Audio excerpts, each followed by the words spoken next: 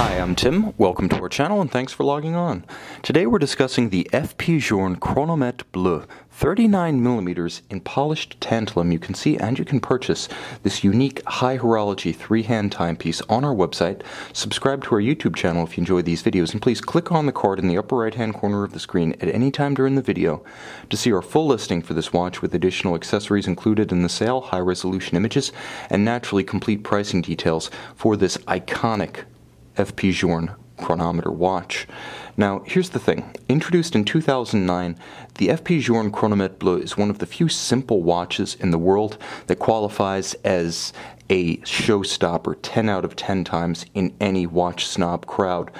The bottom line is that this watch is among very, very few peers when it comes to the combination of simplicity and sheer enthusiast impact. It's with the likes of the Philippe Dufour Simplicity in all of its variants, and Kari Voutilainen's Vent 8. This is a watch that is instantly recognizable and gets watch guys charged to the max.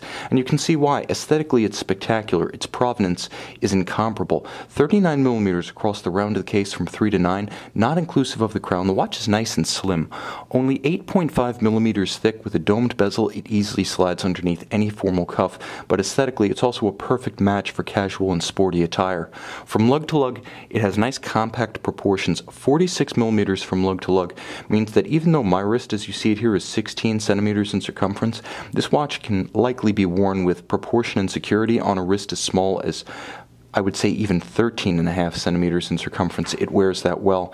It's flat, compact, remarkably low slung, but it is heavy. The tantalum is an exceptional choice for a high horology timepiece because, especially for a manufacturer as integrated and small as FP Journe, tooling up to make this tantalum case must have been excruciating for all involved. Tantalum is not easy to work, but it has the satisfying heft of precious metal with considerably more hardness and scratch resistance. You'll note that the strap is alligator on the top, rectangular scale, monotone stitched, and on the bottom, again, alligator, but with a small scale pattern. One of the few brands that uses alligator on both sides.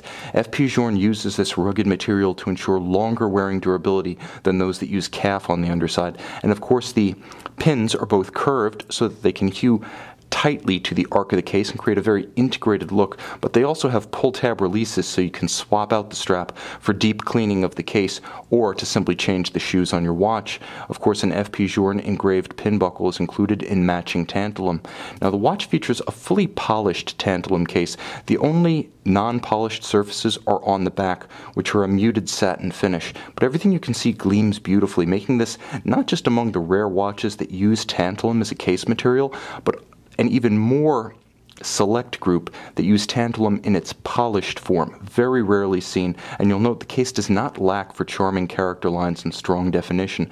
The dial is best described as a sort of blue chrome, and I say that because it's clearly metallic, but it's not a sunburst and it's not matte. It's almost like a mirrored kind of metallic blue, best described as the kind of gleam you get off of polished chrome, but in a rich, almost iridescent blue. Now, it has an off-white coloration used for the hands as well as the printing, from the railroad track to the numerals to the FP Journe marquee, and it's worth noting that although the tone of the printing suggests luminova, this is not a luminescent watch. You'll note in pocket watch fashion there's an off-centered small seconds hand, a loving reference to FP Journe's origins as a watchmaker. He started in France in pocket watch restoration.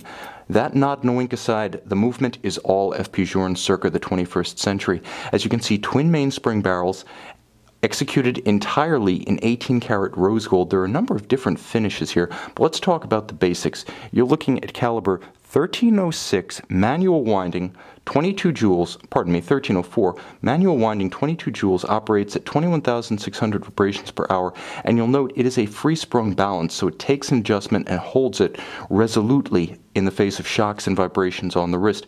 Worth noting that FP Journe insists his watch meet the ISO 3159 standards and exceed them, but he has not sought nor has he received COSC chronometer status for his Chronometre Bleu. He insists rather that his in-house standards are more rigorous and the watch meets those. Decide as you will, but I found no reason to disprove the claim.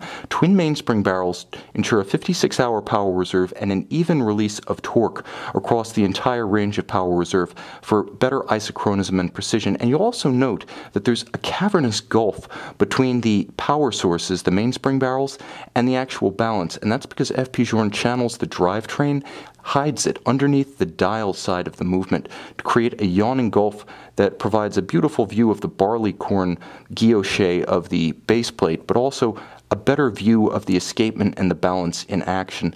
It's a charming technical aesthetic and one that is quite unique to FP Journe. This watch is not just engineered, but its movement is composed, and that's part of the performance art of the FP Journe Chronometre Bleu, a watch with incredible presence, great reverence, a watch that transcends price, perhaps the most appealing watch in FP Journe's entire catalog, regardless of style or price bracket. If you're going to own just one, this would be an excellent choice. You can see and you can purchase this FP Journe Chronometre Bleu on our website.